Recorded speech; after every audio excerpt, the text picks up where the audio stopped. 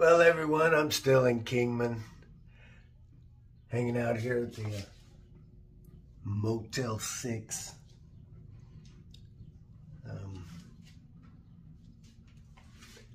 Still down. I had to move my truck over to Freightliner because, come to find out, some of this stuff need to be done is under warranty. So, hell yeah, it's going to Freightliner. And unfortunately, fortunately they're open on Saturday, but unfortunately they didn't get done by the end of the day. When their end of the day is done, they're done. So I've got to wait till Monday. But it did end up being an injector. It's spraying way too much fuel. It's just what they call a slobbering injector, but this one was doing more than slobbering, man. I mean, it was just dumping fuel into the system and was producing a shit ton of heat. There was shit melting, and had this domino effect of shit just falling apart. And they're replacing some sensors, and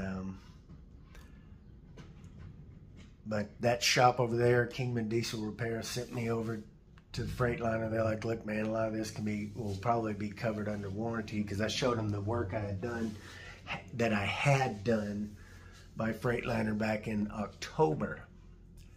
So it's not as bad as it could have been, but I'm still down. I still have a broker riding my ass about this boom lift I picked up, and I can be pretty stressful. But I have had some of you reaching out to me, like especially you guys in the comments section. I mean, if you're watching a video that's a little old, it can be weird for me to read comments telling me what to do when I'm already past that point. By the time the video's up, I'm already past the point of needing advice on how to get it off the road.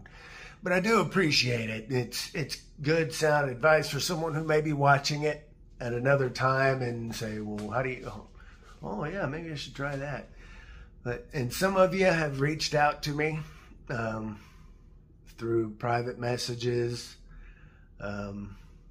And I just got a phone call from a friend, and that means a whole lot. Because, I mean, this ain't easy, and I don't have many friends. And, I have many acquaintances, but I don't have many friends. And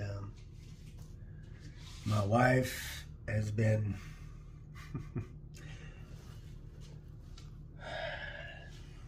just her smile brightens me up. So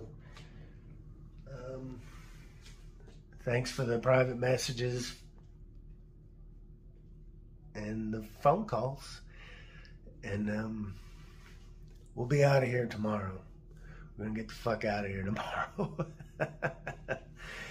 And we're just gonna get back on our feet, and we're gonna do the best we can, and no retreat, no surrender. Thanks, everybody.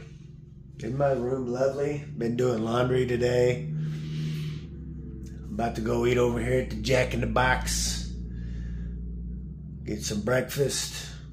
And then probably go get some tacos over there for lunch.